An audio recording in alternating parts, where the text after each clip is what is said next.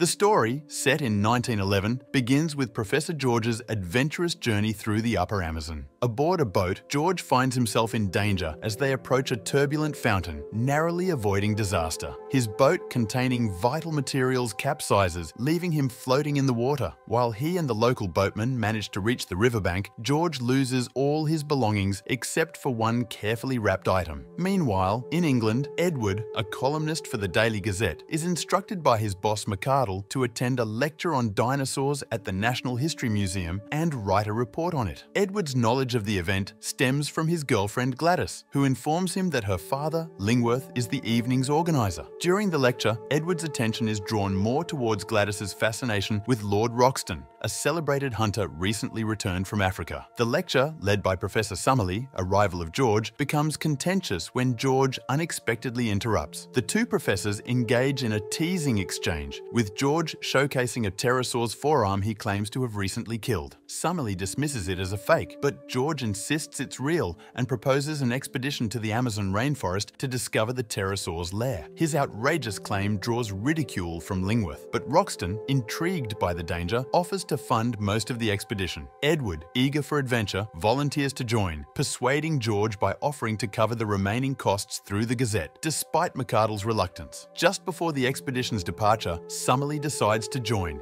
insisting on the presence of a proper scientist. Edward's romantic aspirations are dashed when Gladys refuses his marriage proposal, seeking a more heroic partner. Undeterred, Edward bids her farewell with a kiss as the ship sets sail. On board, George reveals their destination, guided by a map created by Portuguese explorer Lois. After a 7-week journey, they arrive at a mission station run by Reverend Theo, marking the edge of civilization. There, they meet Agnes, Theo's adoptive daughter, orphaned when her parents died. A lively dinner ensues, with the group debating various perspectives on Earth's history. The following morning, George suggests that Agnes join the expedition, citing her knowledge of local plants and animals. Despite Roxton's initial objections, citing her gender as a potential hindrance, the group ultimately agrees to include her, especially after she expresses her desire to participate. Together, they embark deeper into the Amazon forest, journeying in small boats towards an uncertain and potentially risky adventure. As the expedition progresses, their journey brings them into contact with the Amahuaca cannibals, who, to their relief, show no interest in the explorers. Throughout their journey, Edward diligently records every detail of their adventure. Venturing further, George guides the team through a secret tributary, which he describes as a private gateway into the unknown. This new path, however, alarms their local boat drivers, who are deeply superstitious and fear the presence of evil spirits known as kurupuri in this secluded part of the forest. Their fears are heightened when they sense they are being watched by the local inhabitants. That night, the group sets up camp, but a mishap involving Edward and a booby trap causes a commotion. The incident terrifies the locals, convinced of the kurupuri's presence, prompting them to flee and abandon the group in the dense, foreboding jungle. Come morning, the group faces the daunting task of carrying their supplies without the aid of the local boatman. In a surprising turn of events, Reverend Theo emerges, revealing that he had been following them. Theo advises the group to head northeast, suggesting it as an easier route than their initial plan to travel north. Despite some skepticism, the group decides to follow Theo's guidance. Their journey leads them to a long sought-after plateau, lending credibility to their mission's objective. Exploring further, they venture into a cave system within the plateau, where they stumble upon ancient paintings depicting dinosaurs. Summerlee, ever the skeptic, questions their authenticity. However, the group's exit from the cave is stopped when they discover it blocked by rocks, with Roxton identifying traces of powder marks, indicating someone had intentionally sealed the exit. The expedition's challenges continue. While the group is momentarily distracted by a butterfly, a pterosaur swoops down and steals their food. George identifies the creature as a dinosaur, but Theo, witnessing the actual creature, refuses to believe it. Exhausted yet determined, the group eventually finds a way to the top of the plateau. However, they are confronted with a daunting gap separating them from their destination. Roxton and Edward resourcefully chop down a tree to create a makeshift bridge, with Roxton securing a rope for safer crossing. Everyone except Theo manages to cross the bridge, but Theo, in a bewildering act, destroys the bridge, stranding Roxton. In a desperate struggle, Roxton narrowly avoids falling and confronts Theo, who ultimately decides not to sever the rope. The group is left puzzled by Theo's actions and continues their journey. As the group continues their expedition, they make camp amidst a landscape filled with unfamiliar unfamiliar trees and ferns. Edward, in need of water, ventures out. During his search, he encounters a baby dinosaur. Initially cautious, Edward realizes it is a herbivore and feeds it a flower. Curiously, he follows the baby dinosaur back to the camp, where the rest of the group is stunned to see its mother. This sighting finally convinces Summerlee, who had been skeptical throughout the journey, that they are indeed witnessing creatures thought to be extinct. The day takes a grim turn when Roxton returns, having killed one of the baby dinosaurs for their meal.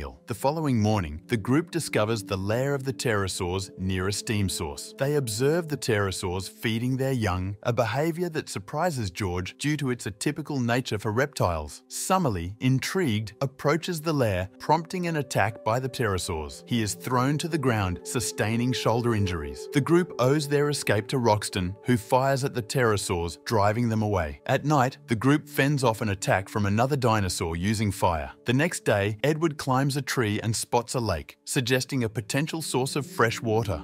As Summerlee, still nursing his injuries, criticizes George for leading them on this dangerous journey, George maintains his goal is to reveal the truth. Edward's discovery is interrupted when he is attacked by an ape man, resulting in him falling from the tree. The group is left puzzled by these creatures but decides to press forward. Upon reaching the lake, Edward names it Lake Gladys. Later, while Edward and Agnes converse, they are chased by a dinosaur, leading them through the woods until they fall into a large trap. The pursuing dinosaur also falls into the trap and dies, while Edward and Agnes survive. The question of who set such a large trap looms over them. Hearing gunshots, they investigate and find Roxton, who has killed one of the ape men. Roxton informs them that the ape men have captured the professors. As they arm themselves, they notice canoes on the lake. Agnes suggests these people might assist them, but Roxton is skeptical, especially if the native Indians are hostile. Meanwhile, the professors are seen with a community of ape men. When the native Indians arrive at the shore and celebrate the death of an ape man, Agnes approaches and greets them. One of the natives declares that whoever killed the ape men is their friend, indicating a potential alliance and a glimmer of hope for the rescue of the captured professors. Amidst the danger and excitement of their expedition, Professor George remains committed to his scientific pursuits. He closely observes the behaviors of the ape men they encounter and, in a nod to his own ego, names them Pithecanthropus challengeris. However, the group witnesses a gruesome scene when more ape men return, capturing a native Indian. The ape men brutally kill him with a stone and proceed to eat him. Soon after, they bring another native Indian to the professors, preparing to execute him in a similar manner. At this critical moment, Roxton, accompanied by native Indians, arrives just in time to rescue them, including the man about to be executed. In the ensuing chaos, Roxton and the natives overpower many ape men, but George, recognizing the importance of preserving this new species, halts the killing. Subsequently, the natives capture a few of the ape men and bring them along with the group to their village. There, the village chief expresses gratitude to the group for saving his son, who was one of the natives they rescued. The natives, intent on eradicating the ape men from the forest, begin to prepare for a large-scale hunt. The chief then leads the group to a cave, revealing how their ancestors encountered Lois, the mapmaker. George's resemblance to Lois's drawing in an ancient book leads the natives to believe he is a god. They also share the legend of a devil blocking the cave's exit, which the group recognizes as the same blocked exit they encountered, suspecting Theo's involvement. During a meal in the village, Roxton converses with the chief's daughter Marie, with Agnes acting as a translator. Marie explains that she will continue hunting with the men until she marries, as per their cultural tradition. Meanwhile, the chief's son brings an ape man to the village for execution, but George intervenes, asserting the importance of preserving this link between humans and animals. Roxton, however, believes they shouldn't interfere with the natives' customs, though the execution is halted for the time being. Agnes later challenges Roxton's perspective on hunting, urging him to consider the moral implications of his actions and reminding him that, unlike animals, humans have the capacity to choose. Over the following weeks, the group adapts to village life. George enjoys his newfound status as a god figure, while Summerlee dedicates himself to creating devices that might facilitate their return home. Roxton earns respect as a warrior, teaching the natives hunting techniques with guns. George takes to feeding the ape men, and Edward continues his documentation through writing and drawing. A romantic bond forms between Roxton and Marie, leading to an engagement ceremony. In a bold move, George returns to the pterosaur's lair and retrieves one of their eggs, adding yet another layer of intrigue and danger to their adventure in the unexplored wilderness. Soon after, an emotional moment occurs when the group and the entire village observe the ape men performing a burial ritual for one of their lost babies. babies. The ape men carefully place flowers on the grave, indicating a level of cultural ritual and emotion. This discovery piques George's interest, as he becomes increasingly fascinated with studying the ape men's behaviours and societal structures. Meanwhile, Edward confides in Agnes about his relationship with Gladys back in England. Seeking a moment of relaxation, they decide to go for a swim. At the same time, Summerlee makes an attempt to blow open the cave exit using explosives, but his efforts are unsuccessful. Amidst these activities, the ape men George has been observing suddenly start shouting, seemingly calling for help. The chief's son, witnessing this, suggests exterminating all the ape men, but the chief disagrees, showing a level of tolerance towards them. Suddenly, the vibe of the village is shattered as dinosaurs, seemingly summoned by the ape men, invade the area. Edward and Agnes rush to alert the villagers of the impending danger. In a terrifying turn of events, the ape men cover their faces with feces, a tactic that repels the attacking dinosaurs. However, the situation escalates when the ape men seize Edward's knife. In the ensuing chaos, Roxton takes action, loading his rifle and successfully killing one of the dinosaurs to the cheers of the native Indians. However, another dinosaur targets Marie, leading the chief to intervene with a spear. Tragically, the chief is severely injured in the struggle, and Roxton is knocked unconscious by the dinosaur's tail. Edward bravely steps in, taking the rifle and killing the second dinosaur, although after missing his first shot. The tension is briefly alleviated when a loud explosion is heard from the cave, signaling Summerlee's success in finally opening the entrance. However, Summerlee returns to find the village devastated by the attack. The chief, gravely injured, passes away, imparting his final words to his son. Realizing that their presence is no longer welcomed in the aftermath of the tragedy, the group begins to prepare for their departure. The native Indians, now viewing George as a malevolent figure, start to chase them out of the village. In this escape, Murray decides to join the group, fleeing with them. Amidst the chaos, one of the ape men seizes the opportunity to stab Roxton. The chief's son retaliates, shooting the responsible ape man. As Roxton falls unconscious, Murray stays by his side, allowing the rest of the group to escape. The chief's son, recognizing Roxton's condition, calls off the pursuit, leaving the group's fate uncertain as they navigate their way out of the jungle. The dramatic expedition then reaches its climax as the group makes their way through the cave and emerges on the other side of the plateau. There, they encounter Theo, whose mind has been severely affected by a profound realization. Theo has come to believe that humanity is not created in God's image, but is, in fact, a result of evolution from the ape men. This revelation has driven him to a state of desperation, and he is determined to protect this secret at all costs. Theo plans to seal the cave permanently to prevent anyone else from discovering the truth. However, the group stands in opposition to Theo's intentions, unwilling to allow him to conceal such a significant discovery. The situation escalates when Theo, driven by his idea to suppress the truth, points a gun at the group. In a struggle to disarm Theo, he is accidentally killed. Following this tragic incident, the group waits for Roxton's return. However, days pass without any sign of him. Eventually, people from the mission station find the group and safely escort them back to England. Upon their return, McArdle, Edward's boss at the Daily Gazette, is overjoyed, as Edward's account of the expedition promises substantial profit. But Edward's personal life takes a turn when he discovers that Gladys is now engaged to another man. Shortly thereafter, George holds a large lecture to share the expedition's findings. He presents a baby pterosaur, hatched from the egg he previously took from the lair, and names it after Summerlee. The event takes an unexpected turn when the pterosaur, startled by camera flashes, escapes through a window. In a significant decision to protect the plateau's inhabitants, Edward and Summerlee persuade George to claim that the entire expedition was a fabrication. This selfless act is aimed at safeguarding the dinosaurs and the villagers from potential harm and exploitation. As a result, George sacrifices his reputation and scientific recognition for the greater good. After the lecture, Summerlee returns to his family life, while George sets off on a new adventure to find Atlantis. Edward and Agnes, having developed feelings for each other, acknowledge their love. Edward decides to pursue a career as a novelist, inspired by their incredible journey. In a heartwarming twist, the final scene reveals that Roxton is indeed alive, having chosen to live peacefully with Marie and the villagers, away from the public eye.